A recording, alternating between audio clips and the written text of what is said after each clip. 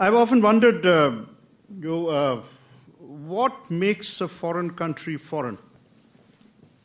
Particularly, you travel all this distance and you come here. And the easy answer is distance. But I don't think that's a complete answer. In all honesty, today's India is actually closer to North America, America and Canada, than it is to Pakistan. If you had to actually ask an Indian, particularly its middle class, to be fair, that, in real terms, who is the neighbor of India? I think most people would actually, they may not reach it, but say America or Canada rather than Pakistan, because we've become so completely distant from Pakistan.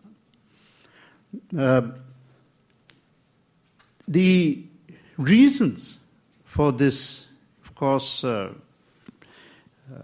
lie. Let's actually begin our examination of a very difficult subject, complex subject, and I hope as I don't fall into the trap of, as I say, being judgmental. I'm sure that all of us have met Pakistanis and all of us have met Indians. And you come to this extraordinarily startling conclusion that there is no difference between Indians and Pakistanis. And there isn't. We are the same people. So why, over 6 decades, have the two nations diverged along such different paths? India has its share of faults. God knows it has. And those that God doesn't know about, we as journalists tell you. But why does India seem as if it is evolving towards a horizon? And why does Pakistan seem as if it is sinking into a stagnant swamp? The reason lies not in the character of the Indian and the Pakistani. The reason is, and this is one of the themes of my book, that the idea of India is stronger than the Indian, and the idea of Pakistan is weaker than the Pakistani. Now, having sort of said this dramatic thing, I have to now go around to explain what do I mean by this. What is the idea of Pakistan? Pakistan was created around a notion which has absolutely no relevance and no past. It was built around an idea that a religion could be sufficient as the basis of nationalism. And more specifically, that Islam could be sufficient as a basis for nationalism. Now, I will not actually bore you into the many reasons why the founders of Pakistan, in particular Jinnah, who was one of the persons I admire, actually, greatly. Jinnah was a genuine hero in the mold that, not least because of a sin, of a common weakness he shared with Joe and me. But when Jinnah, he was a kind of character who, after he ate his dinners, and those of you who know British law know that if you really want to be a successful barrister in the British system, all you have to do is eat dinner at Lincoln's Inn. But even seriously, after he had eaten his dinners, he still actually wanted to play Romeo at Old Vic. He wanted to be a Shakespearean actor. And till his last days, whenever he felt low, and those who lived, there's one of the things that I learned while I was researching the book is not to be censorious about this generation, because they were living at a time when the future was completely in a fog. Today it's easy for us to understand what democracy is all about. We've had 6 decades of experience, but in the 1930s, who knew what this animal democracy would become? Europe was producing Hitler out of democracy. It was producing Mussolini out of democracy. These were their contemporaries, mind you. This is what the news they were reading, that this is what the vote had produced. So who knew what this strange democracy as we know it today did not exist. In France, the women did not have the vote till 49. And so on and so forth. So nobody really, so you can't really go around blaming X or blaming Y for it, but except try and understand. So how did he, and he had repeatedly warned against mixing religion and politics. In fact, he held it against Gandhi, that Gandhi was doing this quite often in his career. So how did this person reach a point where he actually thought? Very interestingly, the clerics, the theologians of Islam, when you think, particularly look at the world of Islam and from the West, from Canada or from America or from Britain, for a variety of reasons, the first and most substantive image that comes to your mind is of the Arab. But the Arab constitutes only 20-25% of the world of Muslims.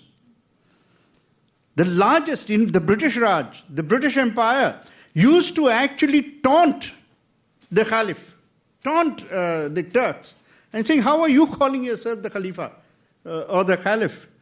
You see, because the largest number of Muslims in the world lived under the British Empire and the British Raj of India, between Afghanistan and Burma. And that really, till today, if you add up the populations, is the largest constituency of Muslims in the world as one broadly ethnic group. So, and the intellectual centers of Islam were also in India, among them being Deoband. In fact, it was the Imams of Deoband who stood up against Jinnah and said that where in the history of Islam have you discovered this notion that religion can be the basis of nationalism? Islam is a brotherhood, it is not a nationhood. Within a few years, within 2 or 3 years of the death of the Prophet, peace be upon him, the Muslims were split politically between Shia and Sunni. And that was a conflict till today, which has nothing to do with religion, by the way. It has nothing to do with the basic tenets of the faith. It is a battle for power. And who shall succeed the Prophet as the Imam or as the leader of the people? All I'm trying to say is that there is no record, no basis. As Maulana Azad pointed out very effectively, he says, well, if religion was sufficient as the basis of nationalism, why would there be 22 Arab countries? They have religion in common, they have language in common. Language is actually a far more relevant basis for nationalism. Whole of Europe is, after all, has been created on the basis of linguistic nationalism. So, this argument was there, but alas, in 1937, actually, the argument for Pakistan began, I think, on a rational basis, as a search for the security of Muslims in a post-British dispensation, which is perfectly rational. Every minority has a right to worry about its future. So there was nothing. But when you ask that question and raise those issues, then there can always be constitutional answers to such a question. That means you don't have to divide the nation in order to find the answer. But in 1937, particularly in Punjab, when Jinnah lost the argument, because in the first election that was held in 1937, the Muslim League could not get even 2 seats out of the 80 in Punjab. And if it could not survive as a factor among the Muslims of Punjab with separate electorate means that only Muslims could vote for Muslims. If Muslim League could not survive in Punjab, where on earth could it survive? Now comes a very relevant question, which I'm sure all of you, since you all belong to the ruling class, must have experienced in your own lifetimes. What does a lawyer do when he loses the case? He changes the story. And that is what Jinnah did. After 1937, he shifted the story and picked up a strand from the public discourse of the times, shifted the story from the security of Muslims, that means the danger to Muslims, and shifted to Islam in danger. And when he changed the narrative, and Pakistan was created not for Muslims, but for Islam, and that became the basis of the concept that Pakistan was created as a fortress of the faith. Pakistan is the first nation to have been created for a faith, rather than for the people.